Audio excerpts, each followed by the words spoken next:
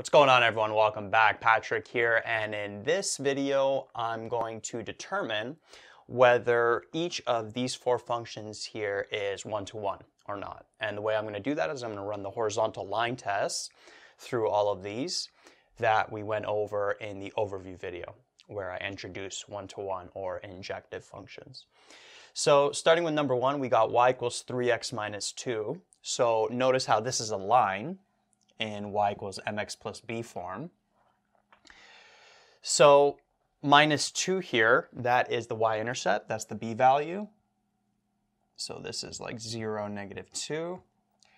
And then notice that the slope is 3, or 3 over 1. So we're basically going to be rising by 3 and then running by 1. So if we want to get another point on this graph, we could plug in 1 for x, for example. And if we plug in 1 for x, we'll have 3 times 1 minus 2, which gives us a y value of 1. So we also know that 1 and 1 is going to be a point on this line. So now we got 2 points for this line. We can connect the points, and that's how this line is looking. And so notice if we run a horizontal line through this, it's going to pass the horizontal line test.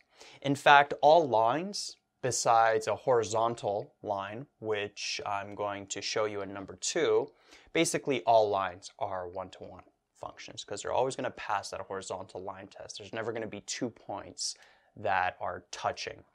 So there's never going to be multiple x values for a single y value.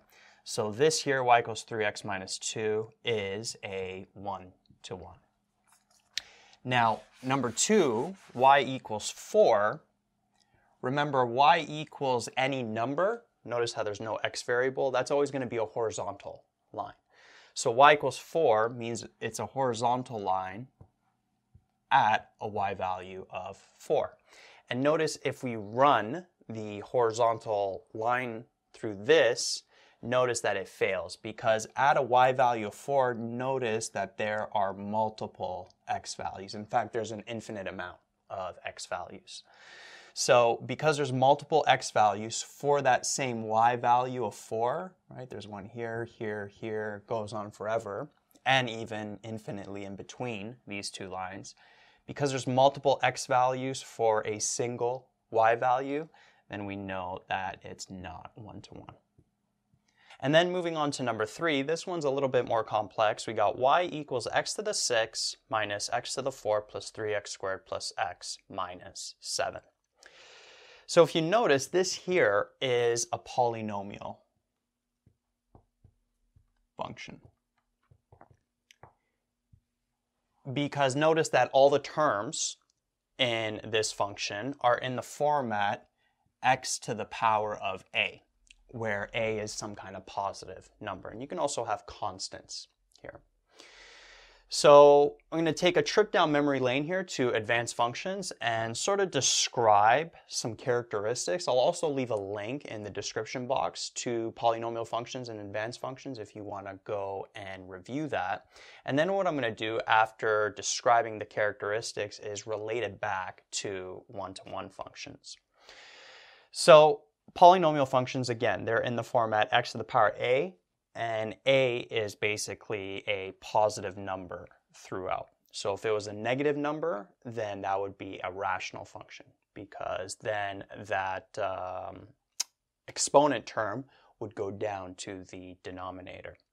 Another thing I want to mention is, let's say this function had another term like sine x, for example, or maybe like ln x, then it wouldn't be a polynomial function anymore. Basically, all the terms have to be in this format, x to the power of a, or plus or minus any constant. So this is a polynomial here, and notice that the degree of this polynomial is 6. The degree being the highest exponent.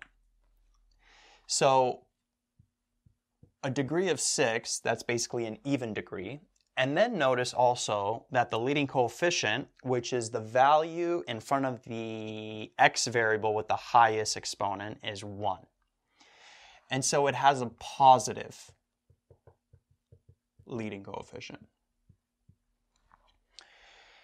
And so what that means is that an even degree and a positive leading coefficient, if you remember from advanced functions, the behaviors, the end behaviors, is going to be like this. So it's going to start here. Something's going to happen in the middle. We're not sure what. It would take us a little bit more work to figure that out. But what I want to show you in this example is that you don't have to do all that work to figure out whether it's one-to-one or not. Because if you know that the end behaviors are like this, it doesn't matter what's going on in the middle. So it can maybe like wave like that, let's say. It's not going to be a one-to-one function because it's always going to fail that horizontal line test because of those behaviors, right? There's always going to be multiple x values for a single y value. This y value here, it's going to have multiple x values, whether it's going to have at least 2 or more. And so what I want to kind of get at is basically all even degree polynomials